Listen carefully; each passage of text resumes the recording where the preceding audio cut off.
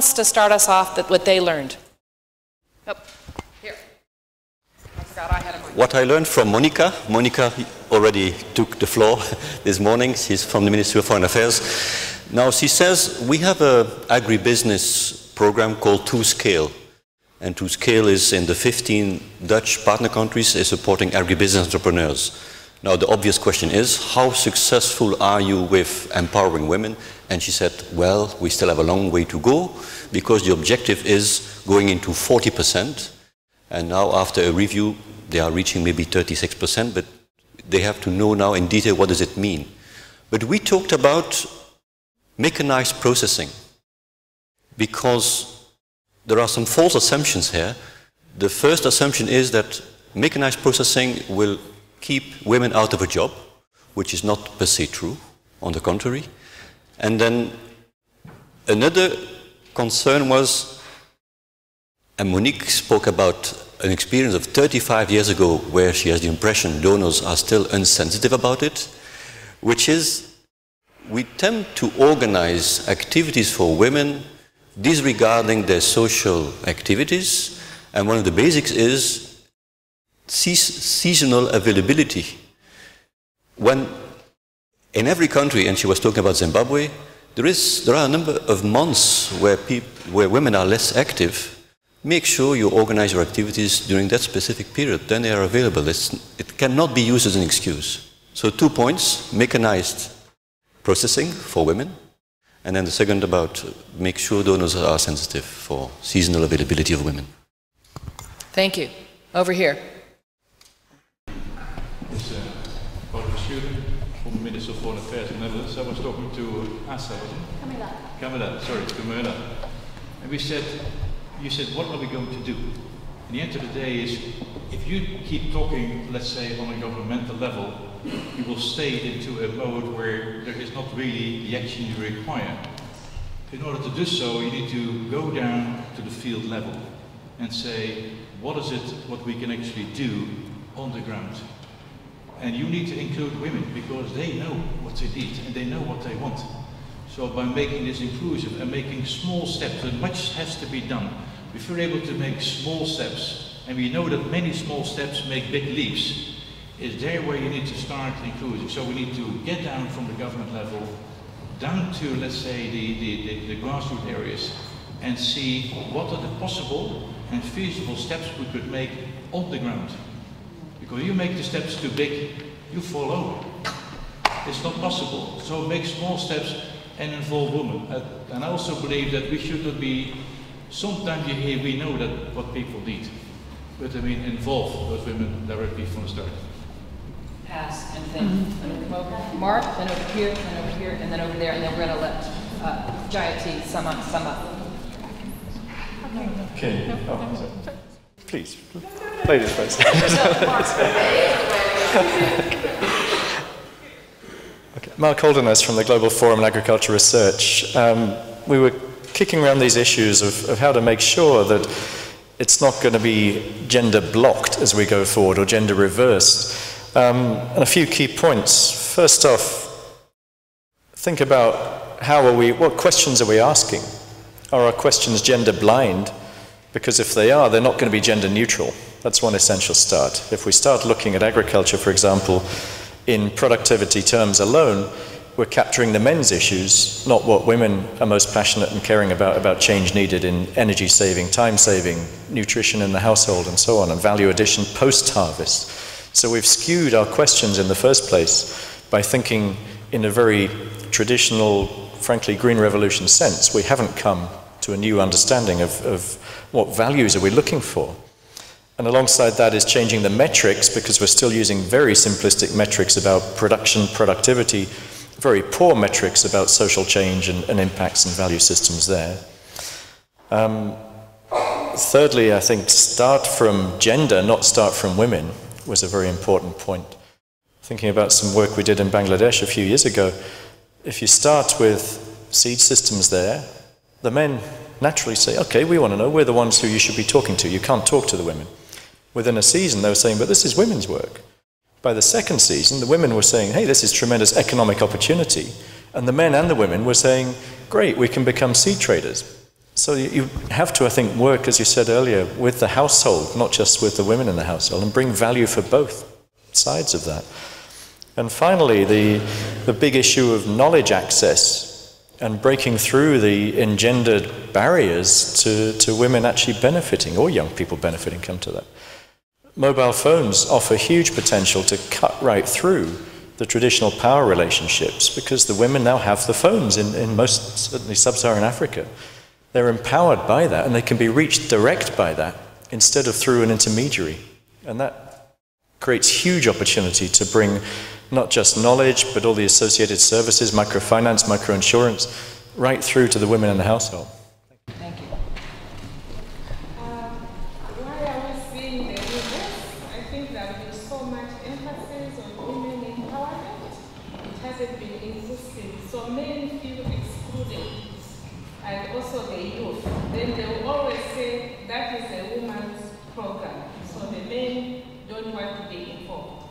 And when the woman comes back, is not even able to share with her husband, they don't want to hear about it, no matter how good the program is. So that's why we need to have both men and women are included, but also, especially in the African tradition where culture plays a very important role, the traditional leaders should be involved. Once they are involved, then if we are able to have women empowerment and also the youth as well, then it becomes more generalized rather than just saying women empowerment. Thank you. And I'm going to take one more in the back, and then we're going to give Jayati the last word. Thank you. My name is Esther Infotabo. I work with the NEPAD agency. And thanks for the very interesting keynote address. Just 3 points in terms of sustainability, because that's what we are looking at here, with how to avoid reversal of actions that have been undertaken from a project point of view. I think a couple of issues have already been raised. We really should look at the issue of planning at different levels. And I think the emphasis really here is going down to territories, going down to spaces where you can have the gender issues of both men and women involved in the planning and in the decision that they want to make. In that way, you have the issue that my sister from Malawi just mentioned, where the women will not be afraid to go and tell their husband, we are doing this. But they are working in the context where they have jointly planned, and where you have used authorities at different levels to be able to ensure that beyond the life of a project, the communities have bought it into it, and they have the authority of their traditional leadership to be able to continue in the efforts that they have agreed to do. I think, secondly, we do see the international community, the donors, changing their agendas ever so often. I think we need long-term commitment to actions that we agree to support. And I just want to make the point, going back to your first question, I would rather think it's not about what the development partners want in terms of their priorities, but how the development partners are supporting the priorities that the member states or the countries have decided for themselves, because in that way you can get sustainability. It's embedded in the policy, in the national development strategies of these countries, and so even when the support through program or budget aid leaves, the government themselves are committed to taking those actions forward. So governance is important, governance at all levels, and long-term commitment from the development partners to engage with the developing countries to move ahead their agenda. Thank you. Thank you. And I was talking to one more, but I'm going to hold you to short. I will be very short. You talked about the importance of cooperatives and women linked cooperatives or included in cooperatives. So my point is gender equality. So let's also use this. In most of the African countries, we have producer organizations and cooperatives which are mixed, okay, men and women. saw, sorry, my name is Carol Bernard from FAO. What we saw in Niger in a study that we did in producer organizations is that yes, there are a lot of women in producer organizations and cooperatives. But what are their role in terms of decision making and leadership?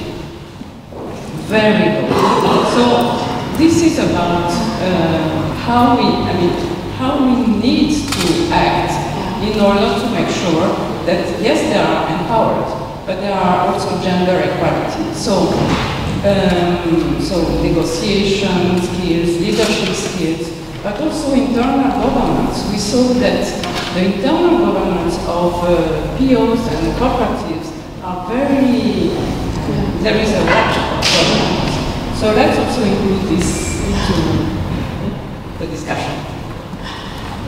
And remember, you'll have 30 minutes to keep talking about this while you consume lovely Italian cafe. Will you please give us your final thoughts?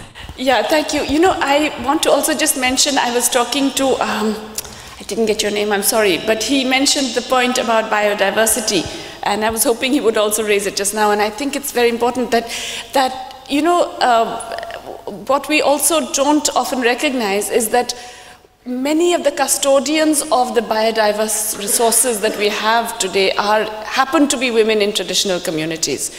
And many of those are being not just wiped out and eradicated by the growth of, you know, certain single crop kinds of things, like he mentioned the banana, one kind of banana that is genuinely traded, or even quinoa. Apparently there's only one form of quinoa, which is now the fashionable in product, right, for healthy living. So all the other 200 varieties get wiped out. What we need to do is to actually show that there are business opportunities for these varieties and to promote those varieties, which would necessarily, in fact, empower the women who have been the guardians and custodians of those varieties, but which are increasingly getting wiped out. The question is how to make that business opportunity viable. And a lot of that, again, I think it's not just the local demand, because local demand is increasingly influenced by, you know, we have no idea. I mean, there are villagers all over the world watching American TV serials and, you know, getting their patterns of consumption from that and so on. So we have to actually think of influencing demand at the local level, which necessarily means intervening at the global level. I mean, quinoa is back in fashion among the peasants who derided it as an inferior grain because they see all these people in you know, fancy hotels, etc., having it as well. So there's a complicated way in which we necessarily have to bring back diversity. I think Italy is a wonderful place to begin because, you know, the slow food movement, or in general, you celebrate the local, and it's part of your culture. That, you know, okay, the asparagus from so-and-so region at this season and so on. Whereas we have stopped emphasizing, I don't know, the local vegetable that used to be very famous when I was a child in a particular part of North India. But we have to go back to celebrating those things, which would in turn generate both biodiversity and women's empowerment. But I think, you know, there is this theme which is coming through, and by the way, one point I just want to clarify, I am not at all against mechanization, I'm all for it. Anything that reduces human drudgery, labor saving, yes, bring it on, okay? What I am against is organizational forms that throw people out of employment. And that's not technology, that's organization. So I'm all for technologically, you know, advanced, and that's why I would say cooperatives that promote also the labor-saving devices are definitely to be preferred. No, the final point, which is, you know, and I think it came out very beautifully in what you said, that the men shouldn't feel threatened and antagonized and excluded from a process of women's empowerment, that it has to be, you know, combined. And the only way it will be sustainable is if men and women both see that there's something in it for them. And not just that women feel that yes, it's good, but that that everybody in that society feels. Now that's a very tough one, because yes, power relations are threatened. And yes, power relations are pervasive, as you said, that when you have, you know, cooperatives with men and women, surprise, surprise, the women are not in the position, you know, of making decisions and so on. And that's like practically every other institution we know in the world. So, you know, in the European Union, you now have reservation for women on boards, because otherwise guess what? They don't get onto boards of companies. And so this is a big, and I would say it's not insoluble, but it's a tough problem. But it does mean that you have to tread this fine line between strategies that are focused only on women and therefore can end up alienating especially younger men. And I think that's a very big point that has come back again and again. Mariana also raised it. That, you know, the youth feel increasingly excluded, alienated, deprived from this system, and young men in particular. So you have to ensure that they're also on board, that they see that this is something that involves them. At the same time, the intervention has to be something that, because it's, as someone mentioned, that, you know, gender blind is definitely not gender neutral. It has to therefore be creative enough and flexible enough to actually make women clear beneficiaries of it. It's a very tough call, and it means that it can't be one solution in each place and in each time, and it has to be locally specific. But I think, you know, for me, what is really encouraging is to see that all of you are very aware of these things. So it gives me hope that, in fact, in both donor policy and in interventions, that these kinds of things will be definitely in your minds when you're designing both, you know, the aid programs and advising on policy. So for me, that's very encouraging. So let's give a huge round of applause.